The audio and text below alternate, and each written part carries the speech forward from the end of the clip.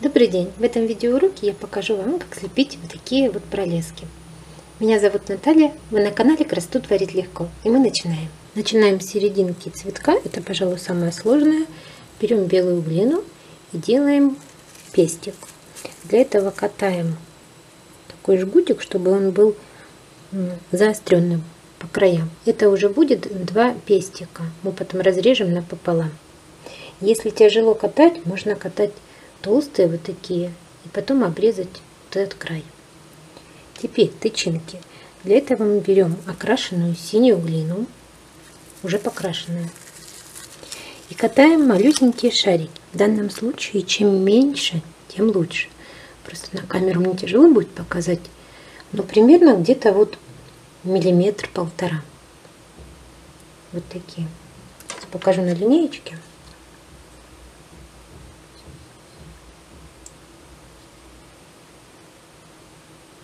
Ну вот так, где-то миллиметр получается.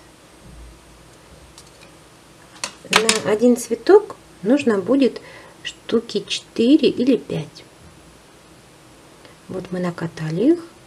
И теперь нужно будет взять проволоку. У меня она 30-я, японская 30-я проволока. Беру пастель. Если будет нужен номер пастели, вы мне напишите в комментариях, я вам отвечу обязательно. И красим. Вот просто пальчиком растираем между пальчиком и прокрашиваем нашу проволоку. Вот по всей длине. Видите, вот она здесь уже позеленела, здесь еще белая. То есть это будет заметно для наших тычинок. Теперь нам нужно ее нарезать. Нарезаем также где-то примерно миллиметров 5 или 7. Приложить к линейке.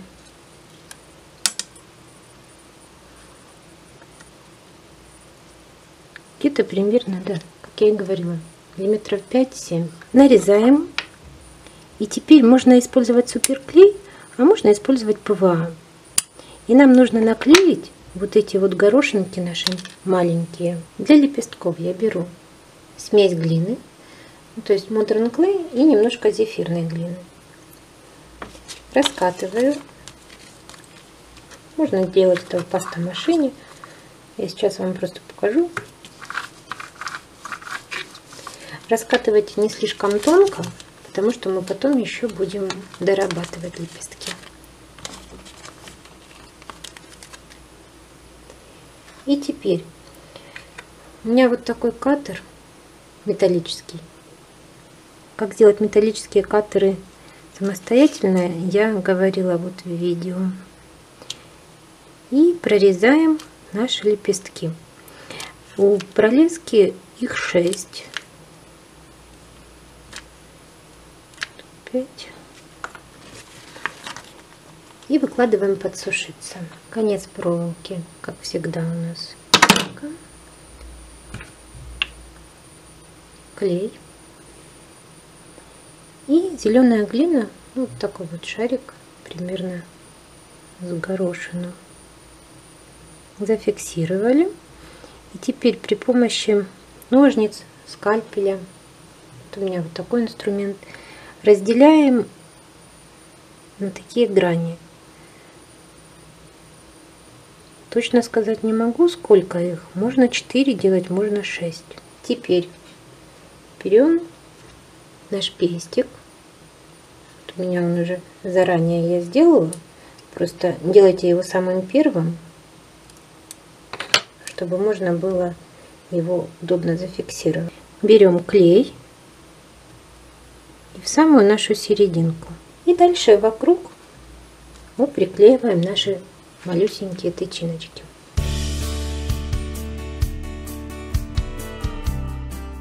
Все, на этом можно серединку нашу оставить и перейти к лепесткам. Теперь наши лепестки нужно отфактурить. Я буду фактурить на лепестке подсолнуха. Он имеет вот такие продольные прожилки. И после того, как мы отфактурили, нужно будет немножко доработать. Дорабатываю я стеком с шариком, прохожусь чуть-чуть по серединке и с края как бы заворачиваю. Здесь можно серединку раскатать чуть-чуть и завернуть наш краешек, чтобы в итоге у нас получилась вот такая вот форма лепестка. Точно так факторим все 6 лепестков. Мы переходим к покраске. Для этого я буду использовать масляную краску и пастель. Здесь я наношу краску на край лепестка и по бокам. То есть, если вы не хотите слишком заморачиваться, то можно делать эти лепестки уже из окрашенной глины, из синей. То есть я сейчас буду делать вот такую форму, чтобы у меня вот этот край оставался белым. Можно, конечно, все упростить и сделать уже из синей глины, а потом немножко доработать тонировку. То есть внешнюю сторону лепестка я крашу как бы наполовину, а внутреннюю только по краям. Лепестку нужно немножко дать просохнуть, чтобы не деформировать. И вот таким образом красим все 6 лепестков. Чтобы придать нашему лепестку небольшую бархатистость, сверху покраски можно пройтись немножко пастелью.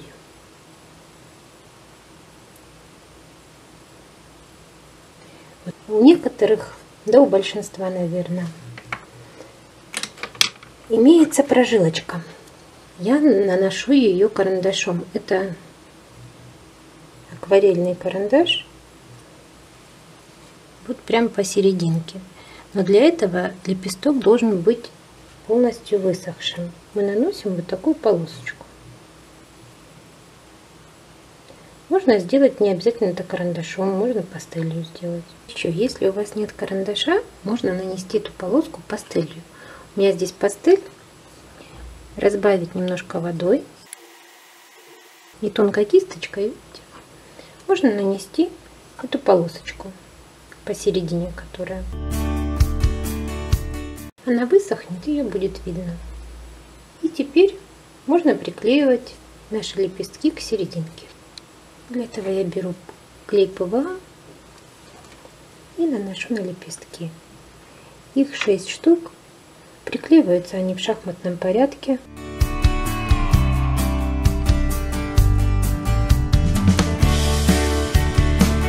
Сушиться можно повесить вот так вниз головой. Теперь переходим к сборке. Для стеблей можно использовать глину Modern Clay в чистом виде, то есть не замешивая в нее зефирную глину, потому что такая вот прозрачность, она свойственна стеблю. Наносим клей и здесь небольшой участочком прокатываем. Глина должна быть не яркого цвета, потому что стебли у них такого, знаете, прям фиолетового цвета вверху. Потом лучше подкрасить. И наносим небольшой участок. Вот примерно сколько. Стыки, как всегда, замыть водой. Все, теперь мы можем собрать веточку. Я соберу ее из 2 цветов. Можно из 3 собирать. Дело в том, что в природе у пролесок цветы расположены вот так вот. В природе эти цветы бывают как одиночные, так вот на одной веточке может располагаться 2-3 цветка. Располагаются они вот верхней и ниже идут в таком порядке. Еще цветочек и еще. Я соберу веточку из 2 цветов, соединяем тейп-лентой. В общем, все как всегда. И наносим дальше глину. После того, как наши цветочки высохнут, придаем им вот такую вот форму, характерную для настоящего цветка. И здесь нам нужно еще сделать вот такую как чешуйку. То есть сейчас я вам давайте покажу на крупном. То есть вот такая форма капли. Придавливаем И стеком немножко как бы раскатываем. Вот так и загибаем. То есть вот такая чешуйка. Но она, конечно, должна быть вот примерно вот такого размера.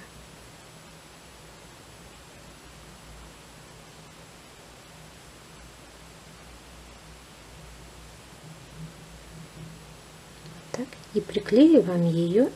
Их нужно будет 2 на место соединения наших цветов.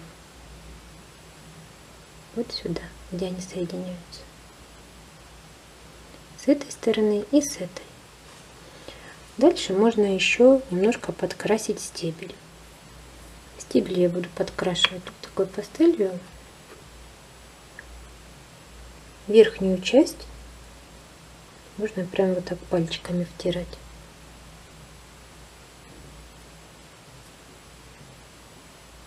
Вот примерно до середины. Стебель имеет такую вот сиреневатую, даже фиолетовую часть. К сожалению, я думаю, на камеру, наверное, не видно не будет. Можно взять другую пастель, более темную, и попробовать нанести. Вот да, вот это лучше будет. Она потемнее. И вот наносим где-то до середины. Верхней. И можно пальчиками вот так растереть, протянуть. Все, здесь у нас остается зеленая. И осталось у нас листочки. Как делать такие листочки, я показывала в видеоуроке по армированию листа мускари. Это такие же тонкие листья. Когда мы соберем наш стебель, у нас останутся листочки. И на этом все. Вот такой вот кустик пролесок у нас получился. Не забывайте, что красоту творить легко. До новых встреч!